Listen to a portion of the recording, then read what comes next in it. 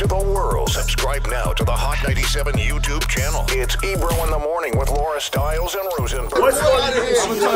JC Penny feet? No. How did you pick those up? Did you say, yo, get him, man. Yo, you got these in the size Boy, got 11? on white shirt Did you socks. get those in the size 11? You know, if you don't get your white shirt socks walking ass out of here, and he got two cuffs in his pants. Boy, wild. Crazy. He rolled them up twice. He rolled them up twice.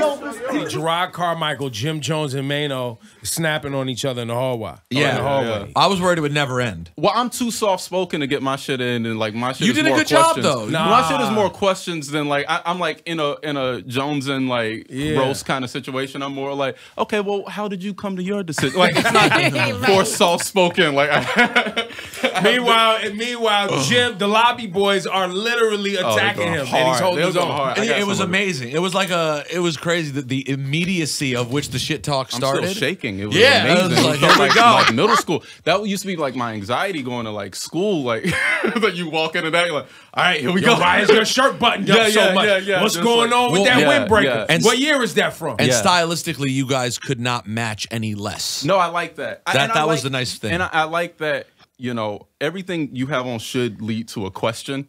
Like it shouldn't like wash away. I appreciate that. Like, oh, you notice my jacket and the shirt and the pants and the like socks. that's fire. Like, oh yeah, I appreciate it. But but actually is true of your outfit today. Like everything is noticeable. What is the deal with the jacket? Like, is that a specific vintage? No, I got it the other day. Like it's right now. That's right now. I'm like Hillary Banks. Like I like wear things once and like get real excited about things. And I remember that I wore this green Montclair when I was here before, and I'm really big on if you're gonna wear something like I knew this was black and I got a red undertone, so like I wear things that pull from that. That is a different level of and then like white reflect whatever. Yeah. Wow. So a lot was made of your new stand-up.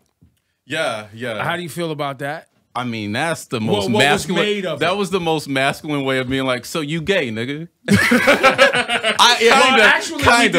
We discussed. We actually going. So you're gay now? Yeah. But it's not a now. It's not a now. No. It's an always. Well, I was going to ask you. It's not a now. It's an always. No, it's an always. It's a thing that I came to. The now was I was ready to say it. Right. Like coming out.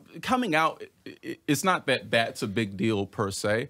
It's more that it was my biggest fear. Like I didn't think I'd ever do it. Well, that's why I framed the question that way of like a lot was made of your special because it's a big deal for you to decide to share with other people. Well, as a man facing his fear, like my special, the synopsis could be man who's afraid of heights jumps out of an airplane on HBO. Right. It's you know, like it's essentially that, like, oh, I'm gonna face this because I don't want to, and like, you know, everybody's in the closet about something. Right. So like, you were just in the actual closet. In the closet. You were in the real closet. Yeah. The real closet. Now, what were you about to say congratulations? I'm really excited for you. Okay. Well, no, actually, no. We had the funniest thought about you. What? Do you remember the last time you came on? I busted your balls and was like, I know you're Illuminati. You must be Illuminati. Bro. And then when you came out as gay, I'm like, he is Illuminati. You gotta stop that shit, bro. That's that shit. Niggas be thinking you suck dick to get a show and like you gotta, that's a joke. Stop that shit. That's a joke. That's a joke. You know what's funny? I'm like, bro, I would have if I like if you knew that was an option. Like Jesus Christ, like I had to. We could have expedited this shit. I tried to do it twice. I had to make it as straight, then come out and like start over. Like, yeah, that's a really good point. Because if you had done that from the beginning, I could have just. It would have been got on David Geffen Bolt and been happy. I fucking love that shit. What are you talking about? Like, so, Illuminati's real. I would love to be in it. So what was your process though to getting there? Like, and I mean that like personally. How long have you been aware? How long has Jerrod, the person, just been aware that you were definitively gay? And then what was the process to eventually telling the world? Well, definitively, that's a good word because I didn't want to be defined by it. That was the fear. The fear was that that's all people would be able to see. That's all people would be able to talk about, and blah, blah, blah. And I want to be defined by my intelligence and my talent, my ability and whatever. And it's like, it just felt like a distraction. And so it took a while to feel like to be comfortable enough to say it and still feel like a man. You know what I mean? Like to still like not let that feel like my masculinity is crumbling because of it. Because being gay is hard because like, especially, I mean, just in the world, but in comedy or whatever, because it's so masculine. You know, like it's such a, I mean, hip hop, whatever you get, like these are like masculine sports, and being gay is considered to be like a woman, and it's considered a weakness. You know what I mean? That's why like female comedians and female rappers like emulate men. Like it's aggressive, and it's like whatever. It's like when you're talking to like Rhapsody, it's like no, Rhapsody is just the one that's not emulating a man. Like it's like, why is Missy and Lauryn Hill so unique? It's like because they're not like holding their nuts. You know what I mean? Like, and it's such a masculine thing, and to conform to that is usually necessary. And I had to be comfortable enough to not. So did you fight? Did you fight it like as a kid? Yeah, I fought it my whole life. I fought it my whole life, and I had experiences, but which I'll like talk about more probably on stage when I have like more runway. But like, but yeah, I knew. I wouldn't have called it that. I guess they were like urges. They were like little things like, because you try and cleanse it. I was born like Southern Christian, you know, in the church. I was just going to ask you about your family. The whole pray away the gay thing and all of this. Oh, I'm sure my mom's doing that right now. It's her birthday.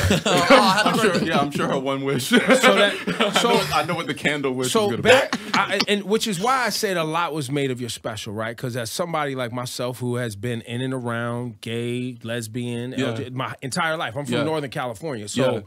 Yeah, that's a different. I'm like, so even today, I have to stop myself. It's like an ease to sexuality. Like, I have to stop myself sometimes because people will be like, so and so came out. In my mind, I go, okay. Yeah. It's not a thing. Yeah. But I know it's a thing for that person. It's a thing in households. Boom. And so I have to stop myself from. Yeah, and we're not. I got to stop myself from minimizing it because I know it's important. Because in my world, it doesn't. I don't care that what somebody's preference is. It doesn't bother me at all. But it's different because there's so many things that play a part in it, right? Because I have family members who are obviously gay, but I saw their journey into thinking how to see how they were going to come out. Neighborhood. Yeah. You know, it's a huge religion. Huge. You know what I mean? Huge. And your social circles. You being know what I mean? Being black is hard. You know, like, yes. like black it's very man? yeah, being a black man is just like this is exactly what Dr. Umar thinks is happening to them. You know what I mean? Like, Lord. Like that shit is like it's like in me. So like all the hate that I could experience is already I've ravaged myself. You know what I mean? Like I like through religion and all those things. Like I've like lived in hell for that. So it's so how big like was personally how much literally like how much more free do you feel after having said it, or were you already out to people like I was out to my close friends. Okay. Yeah, it is liberating. Like it's freeing to say that, but then it comes with responsibility. I actually start feeling more responsibility than ever, and also there's some personal shit that comes with it because saying I'm gay, which are important words to say, and people do not say them. It feels like a line is drawn in the sand, right? And for some reason, that's like the sin or the thing that people just like, hey, I can't. Really? So it's some, you know, and it's, you know, that makes it difficult. So there's balance, right? I kind of appreciate that. I appreciate that, like at a certain one of the peaks of my life is also a valley, and you know, it's bittersweet, I guess. Yeah, a little bit, yeah. But it feels very adult. Being adult kind of is accepting some bittersweet shit. Yeah, it's like waking up in the morning, knowing just all types of shit is just wrong. Walking into a day and just knowing today's gonna be a shit day. It's but a real walking adult forward thing, and like making the best of it. Yeah. You know what? Like, so in the last few years since I've seen you, I got divorced. Oh, well, congrats. You became and I gay. mean that for real. Like that's also freeing in a way. Well, yes, it was freeing. It was an interesting experience. Congrats to her too. You learned a lot. Congrats to her. Congrats to her for sure. She came up. Absolutely. But no, but it. And I'm not trying to compare this obviously to being gay. Please. But this acceptance of, for me, the divorce is I don't know if Shawnee, I don't know if you feel this way. It's like a check on your record. Like a scarlet letter. It's like a scarlet letter to a certain extent. Yeah. And obviously, you come with baggage, you come with. And neither should be the case. Like it shouldn't be that for divorced people, and it certainly shouldn't be that for gay people. But the point is, being an adult is accepting things that are uncomfortable. Yes. And it's like, that is who I am. That is exactly who I am. Yeah, you are. Don't hide from the truth of it. And the hiding is just. That's hell. That's what hell is. Did anybody hit you up afterwards? Like, oh my, bro, like other gay people, like, bro, we could have already been talking about this. Like, people, or the other way, like, yo, yeah. So, I was thinking about hollering, like, so was good. That's so funny. I'm not really. Like, people don't really have a way in. I'm like really like to like. I got a couple reactions on like Raya, this dating app, like just from girls that I matched with that I just never messaged back. They just hit me like, oh, now I understand. Wait, so like, why were you on Raya, for example? Was that all just appearances? Well, I mean, you could go either way on Raya, but like that. Well, right. A lot of it was like I was on a track, if you will. Like if I stayed in North Carolina and didn't move to LA and didn't feel comfortable enough coming out, like I would probably be married, like have a couple kids. The dangers of that, you know what I mean? Like I know my father is too, so like I'd have a lot of kids. Right. Like and just I don't know. I would have just lived. I don't know. I would have lived the lie until now. There are men. Sounds horrible, right? And you're so right. But there are men. This is a real thing. There are men. Oh, it's happening every day around us. And I wasn't even gonna say. I wasn't gonna say like what do they call it, down low. I was saying men that are gay to their partner who is a woman and they have children. Like that's a thing. Yeah, there's agreement. Where gay men have children with women and have new agreements and culture. Like, look, we are intellectual beings, and obviously, once like immediate needs are taken care of, society will adjust to like the whims of our intellect, and we'll be able to reconfigure relationships and social dynamics as makes sense for us to live comfortably. So there's all types of poly and arrangements and those types of things. That's really cool. But I think a lot of people still kind of follow the traditional. But I was more speaking to do you still as a man have a desire to have children? Like there's many different versions of that. And be a family man. I had a moment where I like realized that like as a comedian, a young comedian, you know, you always kind of talk shit about kids and fuck your kids and whatever. And I was like, oh, wait, I talk shit about children because I really want them and I can't have them naturally. And it's devastating. But you can, though. Well, I mean, I can't. I could. That's a whole other thing about design because I'm already burdened by the responsibility of designing my own life. You know, by nature of my chosen career and being closeted vegan. So it's just a lot. That's another decision. It's like, but you'll get there. How old are you now? I'm 35. But it's like I haven't bought a house, because I don't want to like choose a doorknob and like cabinet and things. It's just so much. Right. But that's why. That's why a good partner and a good. You know what I'm saying? And starting to build, and you'll get there in your time. You know what I'm saying? This is very fresh, by the way. What's that? I said or not. Or not. Yeah, I definitely have like a longing for affection that I realized there's like that's the gayest thing about me is like kissing a hookup on the forehead. It's like, what the fuck are you doing, bro? No, well, you appreciate it's not the time for this. Like just like this longing of like, oh, am I a little? That's so funny. Starved. By the way, I totally identify with that. I'm like the biggest cuddler. What's it like? Are you seeing someone? I'm seeing a woman, and you don't have to. Now everyone's just saying like, I'm seeing a woman. You have to like draw the line to make sure straight. Well, you thought he was trying to holler at you? No. Oh, come on. You're my friend, not my type. No, Chance. Now you feel some type of way. You're not even his type. I know. Now I didn't do anything. I'm not yours either. But it is. I've always considered that, for lack of a better word, I wouldn't describe it this way in 2022, but I guess I'm going to. Is that there have been qualities that I've always thought of myself as somewhat quote unquote gay, sort of wanting.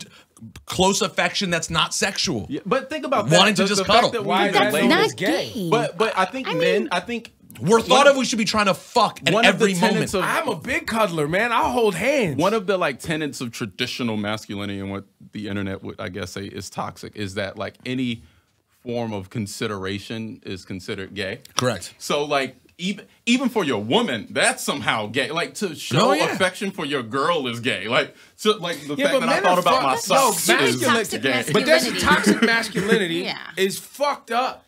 Me and my lady will lay in bed and hold hands all night. Yeah, that's beautiful though. Like that's actually a bridge too far. I mean, no, I'm just saying, like we fall asleep like that, or we're just cuddling and we fall asleep. There's something I'm learning because I always thought that there's this term called ambivert, which is kind of introvert and extrovert, and I always thought that I was that, and I needed time to recharge alone before I faced the world again. And then I have moments with people sometimes where I'm like, man, like, oh, this is its own recharging. You know, like when you're with someone and you're like holding them and like your body temperature feels the same and like you're breathing with them and it feels like your air is their air and vice versa, and you're kind of like one and you become one being. That's a beautiful thing, and I get good sleep. All my friends in relationships get excellent sleep.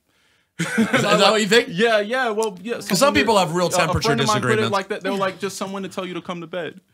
Right. You know, it's nice. And then there are other people who are like, don't tell me to come to bed. I'm watching my program. Yeah. And then I battle the responsibility of a relationship. It's all fucked up. All right. But I do want to say, to conclude this piece of our convo today. This felt really nice, too. I do want to say that I am a firm believer on designing your life by your standards, and I'm proud of you for doing for taking those steps. Like, I appreciate that. You know, but you have to be really. It's a burden. It's hard. But the burden is knowing, and it's the responsibility. Like when you design your life. Because a lot of times you can think you're doing it, but you're still following a template. Like I thought I was away from religion, but I still say a it's in there. It's programmed. It's in the program around my neck. Like it's embedded in you. You know. Same thing when we talk about deprogramming white supremacy in society and these things. It's so deep. Yeah, and it's like I was gonna say to Mano because he was like clowning my outfit, and I was gonna say to him like, oh, you think you chose your outfit? Right. Like he thinks he chose it, but he didn't. Like he wore the Balenciaga sneakers, which aren't that good and emulative of like Nike, you know, because they were Balenciaga. You know what I mean? Not because because they're popular. It's like it's like what does Mano want? Damn, by the way, and that's the name of your next special. That's the name of my next special. By the way, he still got his shots in. Who? Right there? Yeah, right there. He still got his shots in. I I told you I'm soft spoken, but here is a camera. I can talk. Okay, so I know when to get it. The topic I truly wanted to ask you about. Yeah. How you of all people are the perfect person to ask because you're one of the smartest comedians I know, and it's good. That's a smart lot to start out with. Yeah. But this whole comedians have sort of on one side against cancel culture. Yeah. And then this other perceived cancel culture, which we can't even decide if it's a real thing or not. I wonder whether I personally, as someone who tries to be funny for a living for 8 hours a day on 2 different stations in front of half an audience that hates me and would like to cancel me, I resent the fact that the comedians think it's so fucking hard to not get canceled. Because by the way, literally what I'm doing is harder than you every single day. Here we go. Now you're going to war. No. Jesus Christ. Not all of them, because not all of them are complaining about it. But I'm just curious. I don't disagree with you. I don't think the boogeyman is real, and people will talk about whether or not it exists. It's just like, just say you search your name on Twitter. Like that's what everyone's doing. Or like searching our names and then battling with the person who disagrees with us or the group or doesn't like us. Or doesn't like us. And that's the only, you could have 1,000 compliments and 1 insult, and you'll only, if I check the YouTube comments on this, like someone's gonna say some shit, and I'm gonna be like, what? You know, like whatever. And like, it will affect you more than all the positive comments. Your head. So that's why like you have to make the decision to engage or not. And like the comedians that are forging this war, this self-created war, I get it. It's good for like ticket sales, and it's good to like have an opponent, and it's I just found myself telling somebody yesterday that I feel like it's more about comedians trying to draw a line that you're not going to tell us what we can and can't joke about. All the power to you. Like that's the thing, you know. But who's trying to tell them? This has been going on forever. Well, that's what I'm saying. It's not real. Like it's not real. They created an enemy for what he's saying. I've always believed that, you know, this whole cancellation thing, it is made up. The court of public opinion has no jail, right? So like if people are mad at you, it's probably good for business, to be honest with you. Like any type of criticism is probably a good sign that like you're interesting in some way. But like the fact that that people think they can get canceled is false, because like you can go to jail You know what I mean? Like, Actually. Harvey Weinstein didn't get canceled. He went to jail. Same with R. Kelly. R. Kelly went to jail. Yeah, but You know what I mean? Like, that's crimes, jail. though. Yeah. Like, everyone else is on tour. Yeah. You might have had to change venue size. Sure. Maybe. Yeah. Maybe certain green rooms feel like jail, but you are not in jail.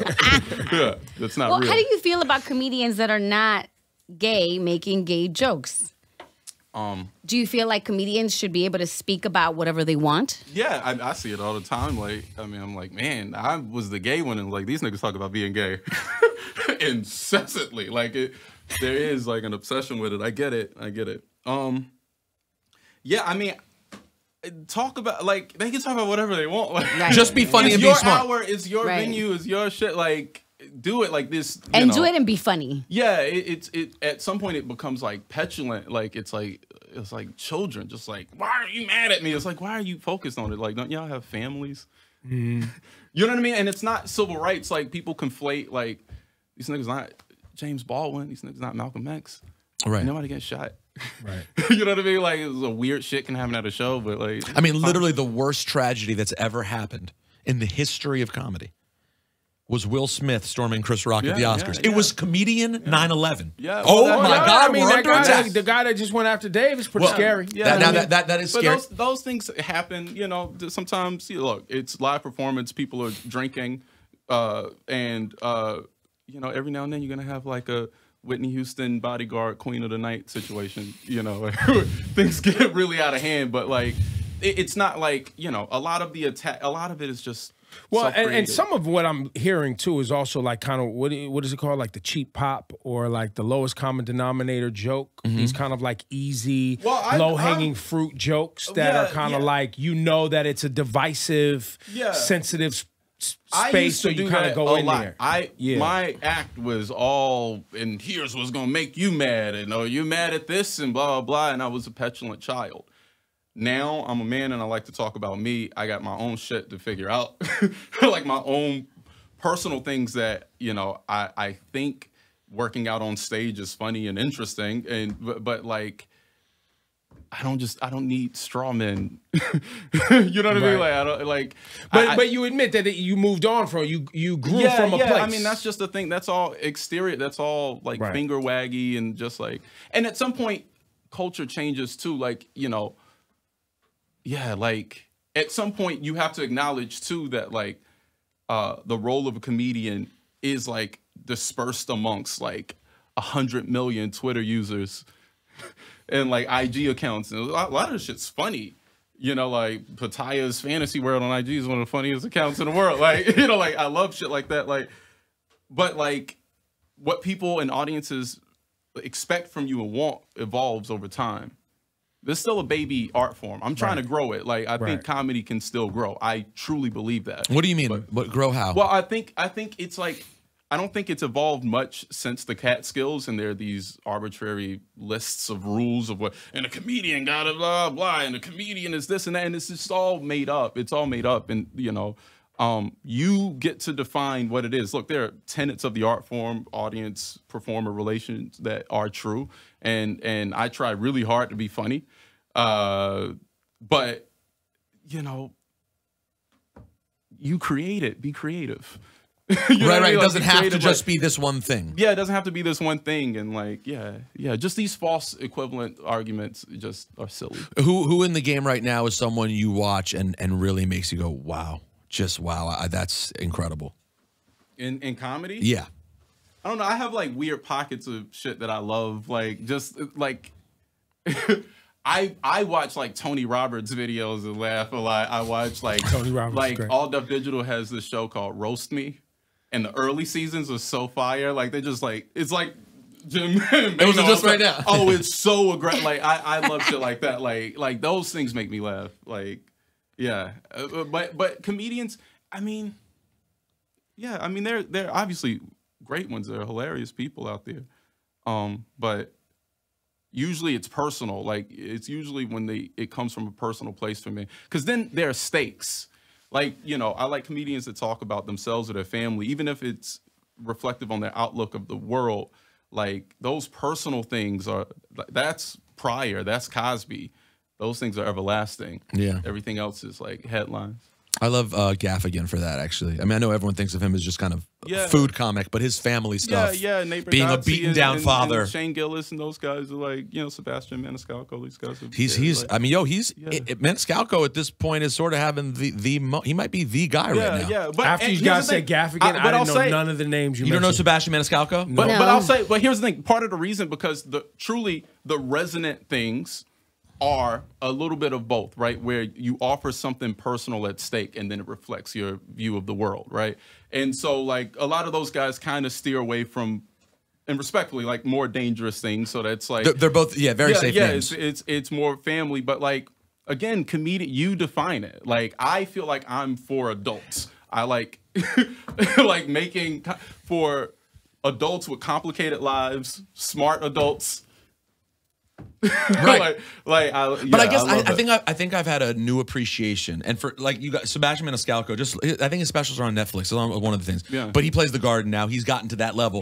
From straight comedy, hasn't done big movies or anything like that yet. Like he's just a comedian. Yeah. And I was watching a special of his a while ago, and it was very safe. And because of all the controversy there's been recently, I had a real appreciation for the lack of offensiveness of it. Like, he's talking about pop culture and real life things, but it's not trying to anger anyone. Like, so for instance, like Louis C.K. So you've gotten soft, is what you're saying? But, a little bit. But you take a comedian like Louis C.K. or whatever, right? At his peak, the reason he was so resonant was because his comedy had personal stakes. When he talked about his family, it seemed a little dangerous, and he talked about his real life. And he's a good example of both sides, right? The reason he's less resonant at this very moment is because now he's just telling jokes, and he's removed the danger, like the high wire act of it.